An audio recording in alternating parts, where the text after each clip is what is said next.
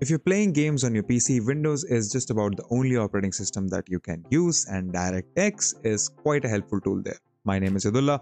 You're watching Candid.Technology, and in this video, we're talking about how you can enable DirectX 12 Ultimate on your Windows PC.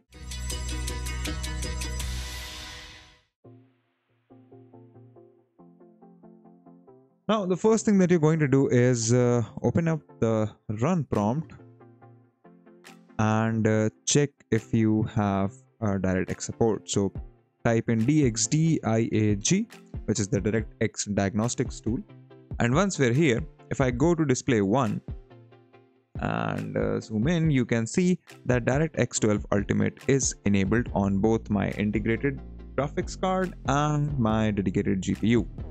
So that really is all there is about it. DirectX 12 Ultimate is supposed to be automatically enabled on newer hardware as soon as you boot up your computer or install your GPU drivers, and that's about it. But if it isn't enabled for you, there are a few things that you can do.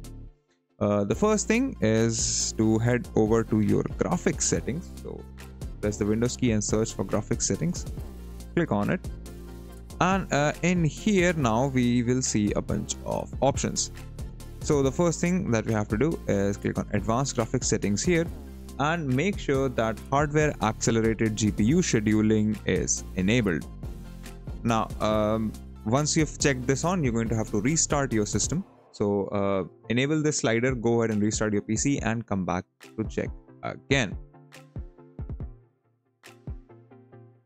If that doesn't work, you can also try enabling legacy features in Windows, because they might sometimes add additional files that may help DirectX 12 Ultimate to work.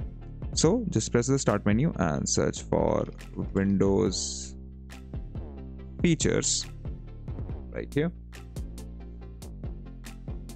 In here, scroll down to legacy components and you will see direct play right here. Make sure this box is checked and that everything in here is selected. Go ahead and then click OK. Windows will now scan for required files and it will download them like so. Go ahead and click close. Now restart your PC once again and you should have DirectX 12 Ultimate support.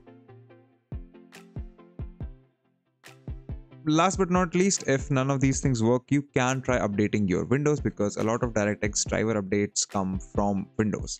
So press Windows key plus I, head over to Windows Update and just make sure that you've got the latest update available for your PC. As you can see, mine is still checking for updates. While it does so, it's also a good idea to update your GPU drivers. Now, regardless of whether you use NVIDIA, AMD or Intel GPUs, you're going to have to use a software utility provided by the manufacturer. I have an RTX 4060, so I'm going to use the NVIDIA app.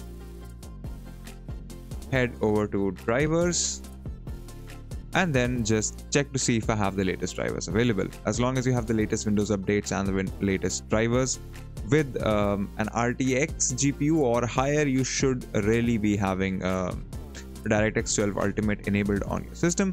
You can also make sure that you have the game ready driver installed and not the studio driver, as game ready driver tends to work much better with DirectX 12 and games in general. And yeah, that's it. If you like this video, consider subscribing, give us a thumbs up, press the bell icon and tell us in the comments below what more such videos can we make for you. If you'd like to know more about tech, visit our website Candid.Technology. Follow us on social media, follow me on Instagram or Twitter, and we'll see you in the next video.